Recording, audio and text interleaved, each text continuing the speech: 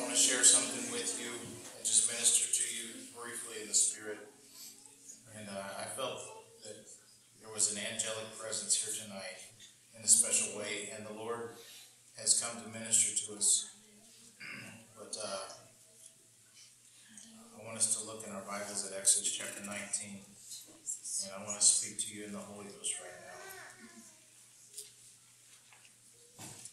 Exodus 19:23.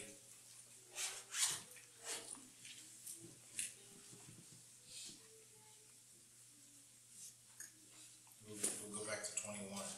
Exodus 19:21. I'm by far not the first person to preach this message, and I'm not really going to preach tonight, but I just want to minister as the Holy Ghost has said to you, and I want to reaffirm, and for the first time, some of you affirm to you what happens when we're in the presence of God, and how to get deeper into God, and how to connect with Him in a deeper way in difficult seasons that we're in.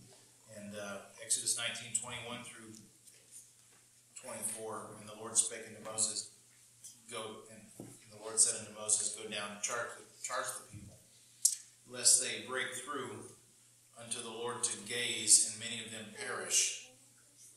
And let the priests also, which come near to the Lord, sanctify themselves, lest the Lord break forth upon them. And Moses said unto the Lord, the people cannot come up to Mount Sinai, for thou chargest us, saying, set bounds about the mount, and sanctify it.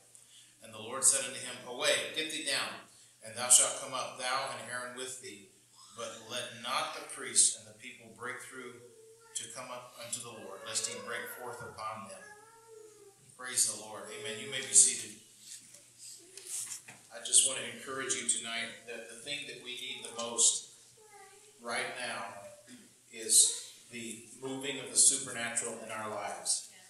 And this is the evidence here that we're feeling right now that the Lord has taken over this service. And we're experiencing it. But the Lord has said in the Old Testament, if you break through, I'll break forth. And in the Old Testament, that meant my presence will kill you.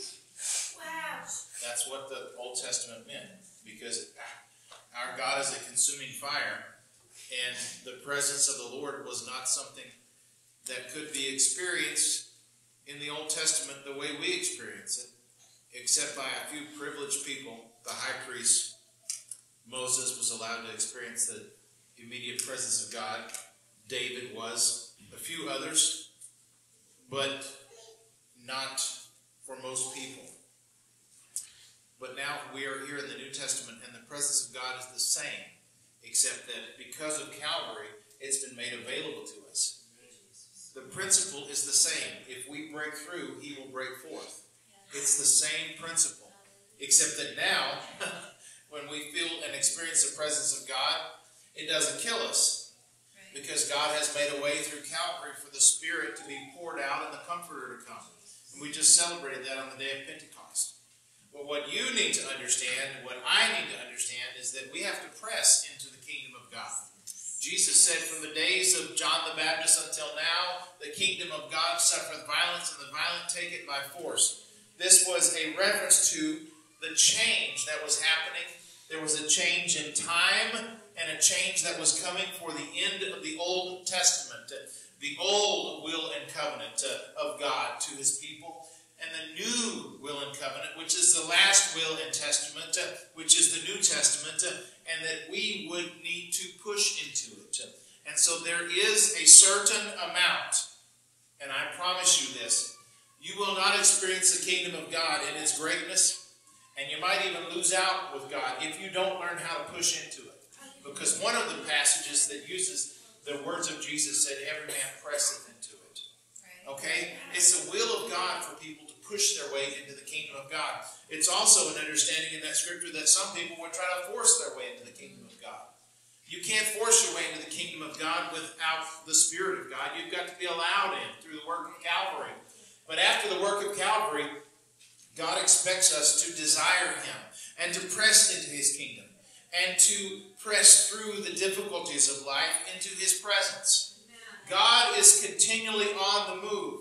It isn't that you You need to understand that God is not blessing you and then running off and saying, come find me, ready or not, here I come, and trying to play hide and seek. God's not trying to do that. But God has got things to do, and He expects us to go with Him, to move with Him. And so if you want to make it in these last and evil days, you've got to push your way in. You've got to press your way in. This is not about doing good works to gain the favor of God. It's about praying and fasting and calling on the name of the Lord. And with desire entering into the kingdom of God. There's got to be a desire. We can never, ever lose that basic, primal desire within us for the presence of God. It needs to get more and more. It needs to be multiplied. At all ages, the desire for the presence of God, young and old. 40 years ago, you received the Holy Ghost. Great. You should hunger for Him more. It should feel better, as the song says, sweeter as the days go by. And you should feel like that other song says, I wouldn't take anything for my journey now. The older some people get, the more distance they are from their own salvation, the outpouring of the Spirit that came on them. A lot of times they begin to devalue their salvation and begin to take it for granted. But it is the desire of God that we break through. Because Jesus took away all the fences around Mount Sinai. Amen? When He cried out, and then when He rose again, that veil was rent, and all the fences are gone. Hallelujah. And so we are free to break through into the presence of God. But it does take some effort on our part. And that effort is faith. God's not going to come down and impress us with the faith to believe in Him. We have to give that to Him. That's the only thing that we can give to Him. And when we give Him faith, He gives us the Word of God. A preacher will tell us the truth. The Bible says, how shall they hear without a preacher? A preacher's going to come and tell you the truth that you need to repent. And God's going to show you how to repent. You can be baptized in Jesus' name for the remission of sins. And then you will be baptized with the Holy Ghost. Speaking with tongues as the Spirit gives the utterance. This is the scriptural plan of how we initially break through. But there is a continual breaking through that we must do to press and to push our way in. Because there's a faith, there's a world that's trying to press their way in through false means. And we're trying to press our way in through honest and pure means. There's got to be a hunger within you for God. And it needs to get more and more. More and more and more. Brother, and you say, well, I don't feel that. I don't sense it. You know, the more you eat something, the more your desires for that thing will change. If you go to McDonald's and finish out every day with fries and Twinkies, after a while your body's going to crave McDonald's and fries and Twinkies. It will take a while, and you might go through a time where you're just sick of it, but after a while it will be what your body wants because you have trained it. It isn't because McDonald's is sitting in their science lab going, we're going to get them all addicted to our food. That isn't real, okay? It's because your body desires donuts if you keep eating donuts. A few years ago, Brother Arcovio was here, and he said because of his, I think it was because of his heart, or maybe it was his GI tract, but he had some kind of a physical ailment, and his doctor put him on a Mediterranean diet, which was heavy on fish and light on meat, and of course, you know the rest of the Mediterranean diet. There's some rice, and there's this, and there's a lot of olive oil, and fresh cheeses, etc. And he said, I didn't like it at first because I didn't really care for fish, but after about 6 months, I don't want anything else. This is the nature of walking with God. And you may think, well, I don't want to be as spiritual as you are, Pastor. Let me tell you something. Everybody's going to have to get more spiritual the way things are going. We've got to understand that we're going to be walking around like the Shunammite woman or the widow who had nothing to eat, and the barrel of oil and the barrel of meal and the cruse of oil did not fail. God is able to do supernatural things, but only for those that really, really want Him. Only for those that are really willing to pray and walk around with authority, saying, in the name of Jesus, I command this thing to happen. In the name of Jesus, I've done my best. I'm giving to the kingdom of God. I'm part of your financial plan. I now command in the name of Jesus that there be money for me to pay my bills. If you do your part and you make wise decisions and are part of God's financial plan, then you have the power to push your way into the kingdom of God and boldly come before the throne of grace. That's breaking through. Boldly come before the throne of grace. The Bible tells us to do that.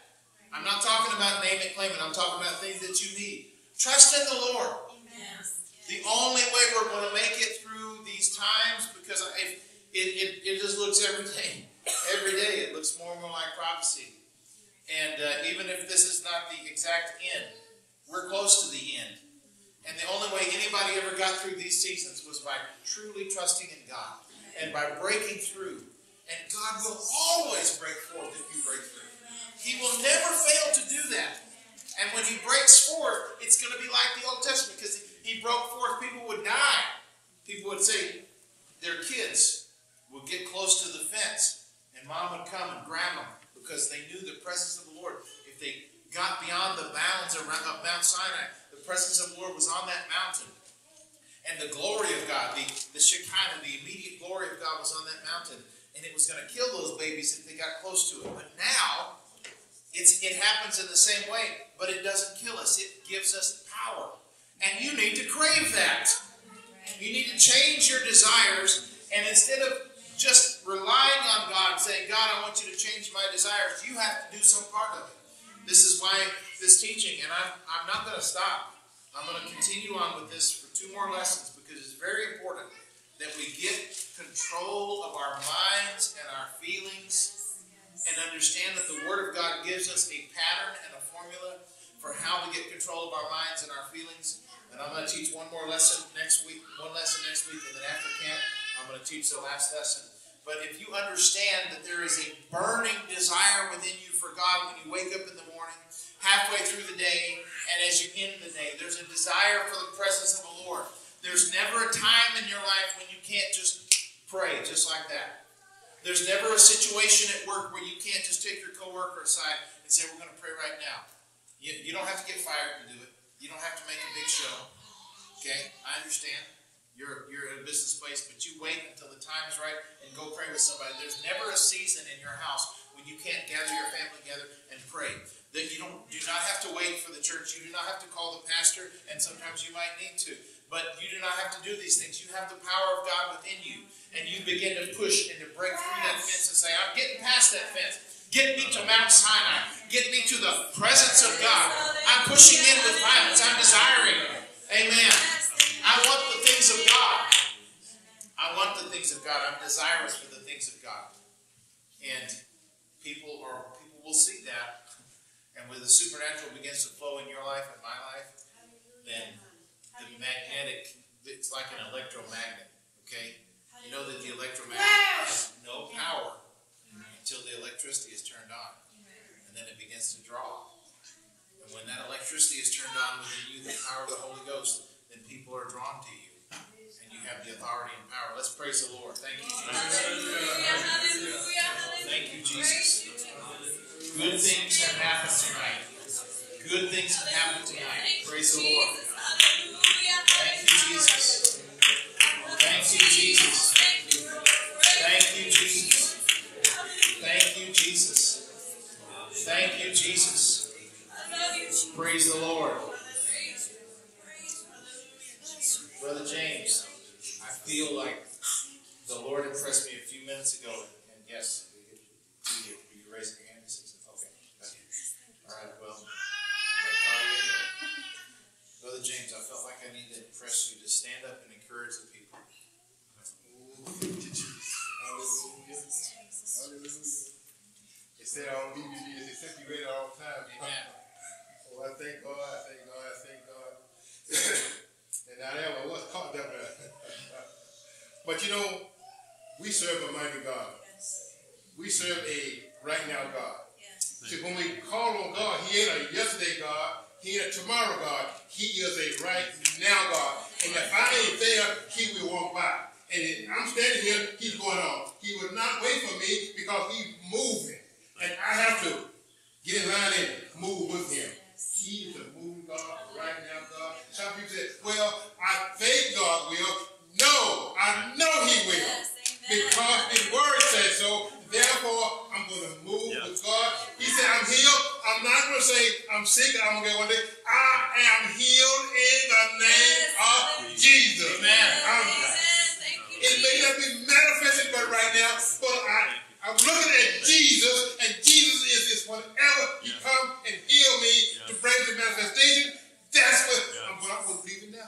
I'm going to believe that He has brought me through now. I believe it now. Not tomorrow. Now. I didn't do it yesterday. I believe it now.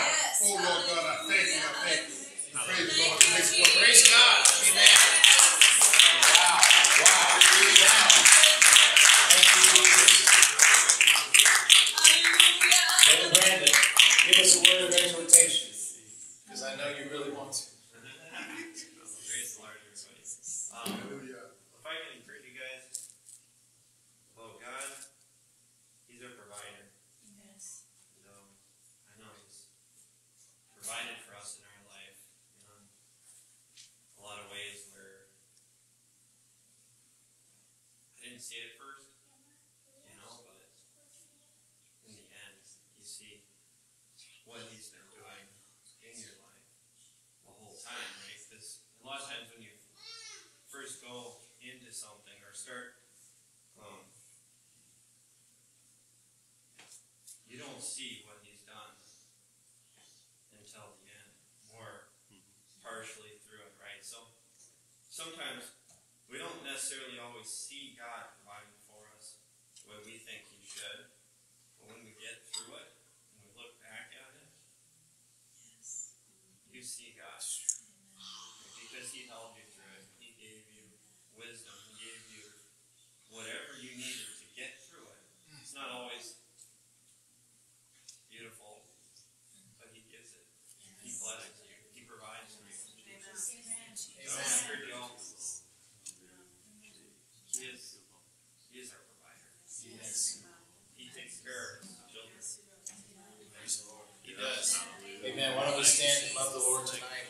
Thank you, Jesus. Thank you, Jesus. I love you, Lord. You're a good provider.